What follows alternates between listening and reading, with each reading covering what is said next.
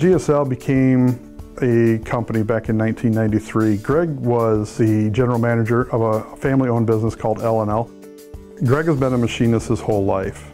He started out working in his family business when he was 13 years old. He's always been a firearms enthusiast, so he started toying around with sound suppression back in the mid-80s. He got his first patent when he was, I believe, right around 91, when he designed his own baffle called the helical design, kind of a spiraling baffle that was produced for belt-fed machine guns. He teamed up with a couple of guys who had an established company as far as a name went, and they needed somebody who could do the designing and engineering, and therefore they met Greg, and it all kind of formed into one company. For that matter, Greg was president of Gemtech for well over 20 years. I believe that company was formed in 1994.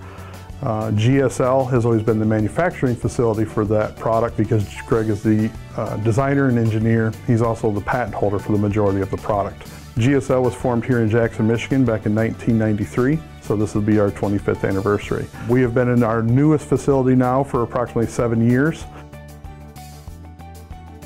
This is a 25,000 square foot facility. We have approximately 15 CNC machines, probably another 15-20 support pieces of equipment. We are rated ISO 9001-2015. We're one of the few companies in the United States that have that rating. It just came available. As far as the suppressor industry go, there's very few companies out there that are ISO rated or even know what ISO rated is.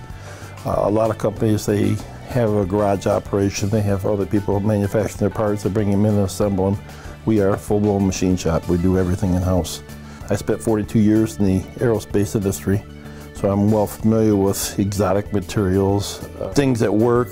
Did a lot of engineering for other companies and things, and just brought that over into what we're doing now.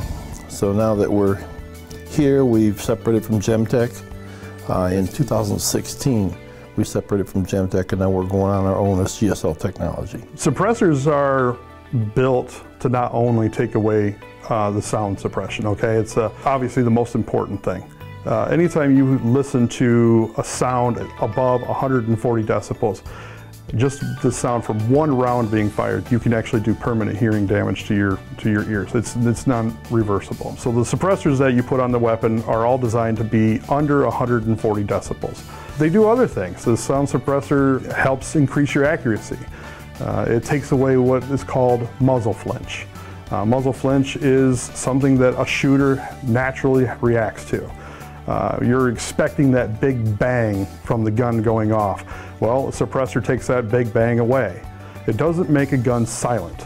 There are multiple sounds that happen from a gun being fired. One of the problems you run into with suppressor manufacturers, everybody wants to run around with dBs. They think that's the most important part of the reduction. If you don't have the reduction and the accuracy, then it's just basically worthless. You might as well wave your hand in the air. It's not going to do a thing. So we work on accuracy, we work on hearing, we work on tonality, work on construction. That's why we can take our suppressors and give them a full lifetime warranty. The GSL suppressors stand out from the crowd because of some of the really cool features that we have that nobody else has. One of the problems of suppressors that we have actually solved is they come loose from the barrel of a gun. Metal, when it heats up, will start to expand, therefore causing the suppressor to be called walking off of the barrel. They tend to come loose. If your suppressor comes loose from the barrel, you can get a baffle strike. You could have a catastrophic failure of the suppressor. So Greg has developed what he has called the patented retention system. The retention system has completely eliminated the suppressors from ever coming loose from the weapon, even under full auto fire. That is very important in the law enforcement and military world, and not one other company in this world has that, just us. In '96, I did the Bilock patent, and it's one of the few mounts that is able to put the suppressor on one-handed. You can take it on and off without any hands. If it gets hot, you can just shove it in the ground, give it a twist, and it'll come undone. A lot of suppressor manufacturers out there do not have the ability to take it off after you run a couple hundred rounds through it. It freezes up on the suppressor and they can't get it off. We are one of the few that can go 500-600 rounds without problem. Take it on and off just like nothing. It's real effective. We've designed it for the police and military market. We have a lot of stuff out in the field right now. We're known worldwide under the Gemtech brand, but now we're going under our own brand right now, so we're trying to get ourselves situated in the marketplace so people understand where we came from. One of the things about GSL technology, when we first came into the arena, everybody was using spacers and washers and baffles. They were basically working on volume. I worked more on control of gases, so we took everything and sized it down basically about half of what they were using in the 90s. Nobody can touch what we do. We're one of the premier manufacturers out there right now. And we also have a lifetime warranty on our products because we know it'll hold up to anything that they're going to put it through.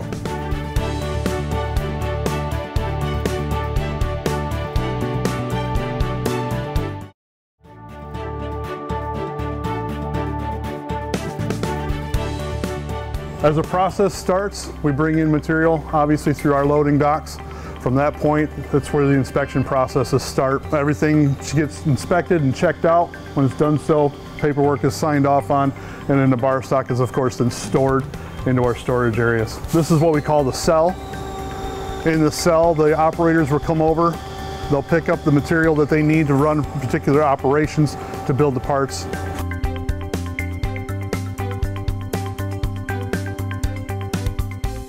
And this is the area that we call behind the red curtain. In this area, this is where all of the suppressors that are welded are born. And we have Tori here that takes care of that. As he gets an order to build the suppressors, they could be anywhere from 1 to 500 at a time. He'll walk over, he'll pick up the suppressor carts that have all of our parts and pieces on it to build each individual suppressor. He will build the suppressors from start to finish, all by hand. Each single one of them is done by hand. He'll start with, as we can caught him right now, he's doing what's called the tacking process. He'll put all the baffles and so forth together, he'll tack them all up. From that point, he's gonna move them into our CNC weld logic. The weld logic is a computer controlled TIG welder.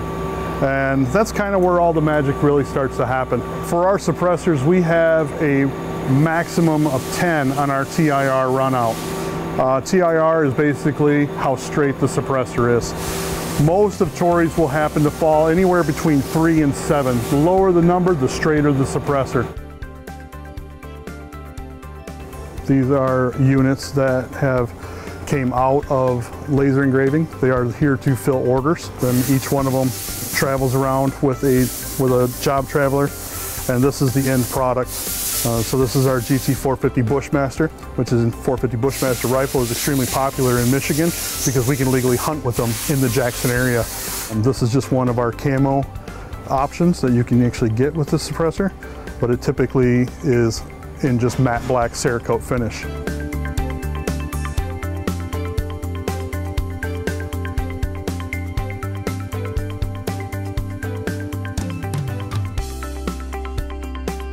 Everything we package has everything you need in the box. A lot of suppressor manufacturers, when you purchase your suppressor, you've spent $1,000 of your hard-earned money on this suppressor. Well, just to get it home after you've waited 8 months from the ATF to get your approval back, you get it home and find out, well, guess what? You don't have a mount in the box because now you gotta go spend another 200 bucks. Well, a lot of manufacturers do that on purpose, and we don't feel that that's right. Anything that you need to take that suppressor home, put it on your weapon, and take your new toy out and play with it, is gonna be in the box. If it's a QD feature, it'll have the flash hider in the box. If it's a pistol suppressor, it's gonna have the pistons in the box. Anything that's a standard size that's ready to host your weapons right away. Here in the company, I'm VP of Sales. I oversee our sales team, making sure that they're taking care of our Class 3 dealers, any law enforcement contracts or so forth that we have, and of course also dealing with our military. I'm also the compliance officer here, so I work directly with the ATF to make sure that we are manufacturing and staying in compliance with federal rules. These are NFA items. NFA items are a controlled item by the government, and they all have serial numbers. Basically what that means is that the government wants to know what's manufactured and where it is at all times. It's my responsibility to make sure that I know where every piece that we manufacture is at all times.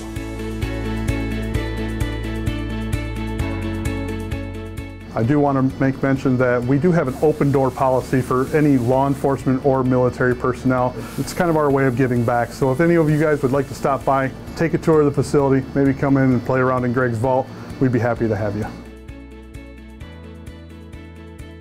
Everything that GSL engineers is done with the military and law enforcement in mind. Okay? It's our little way of giving back to those who protect us. Our job is to protect them and their hearing. It's happening way too much. I've got law enforcement officers who are having to put in for early retirements, possibly losing their jobs or having to walk away from it completely because they've fired weapons so much in their training. It's just they're losing too much hearing. That's unacceptable. One of the things that we do is we like to support the local police department. We've furnished suppressors and things to our city police. They use them in their training. They also use it in drug addiction. When they have a drug bust or something, they go in with our suppressed weapons. So we like to make sure that they're taken care of. They take care of us. They watch over us pretty good. We need anything, we give them a call, and we work hand in hand. So anytime we can support the local guys, we try to.